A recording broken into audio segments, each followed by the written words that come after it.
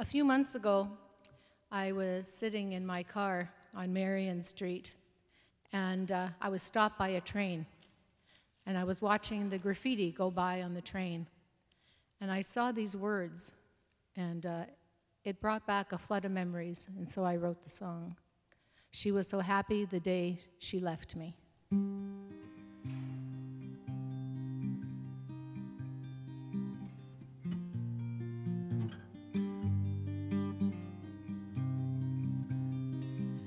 She was so happy the day she left me. It was written in graffiti on the side of a black train car, like writing on the wall. I watched it all from our picture window, sitting on a kitchen stool. She took the couch, her bed, most of the furniture. She left the dining set, the cat, our old dog. Like a train wreck in a U-Haul, we helped pile it all behind the convertible. Don't worry, she said, I'll call. She didn't, she didn't, she didn't. She was so happy the day she left me. 3 years later, she stopped by for a visit. I slept in clothes bought for the occasion, but couldn't be wakened.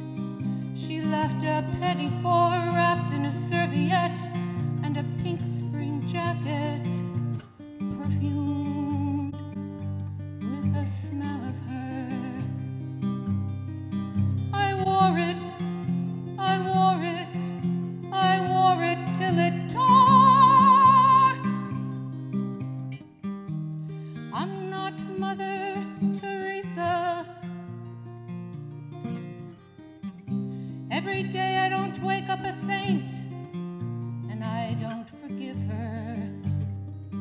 She was so happy the day she left me. I was 11 the next time I saw her. Don't ride with strangers, I ran all the way home. Do you know who I am? She asked. She looked vaguely familiar. She said, darling, I'm your mom. I was stunned.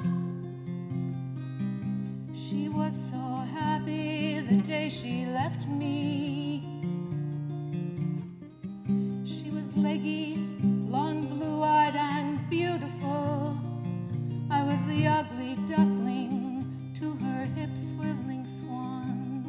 She wore furs and spiked heels, would have sold me for a song at a red tag yard sale from a trailer with 4 useless wheels. My Achilles heel, my Achilles heel, my Achilles heel. She was so happy the day she left me. At 90, near immortal, she was a pistol. She left me a message lingering on my machine. You're my favorite, she said, her voice vanishing. But there's a feeling at my core that she loved the couch more. I'm not Mother Teresa. Every day I don't wake up a saint,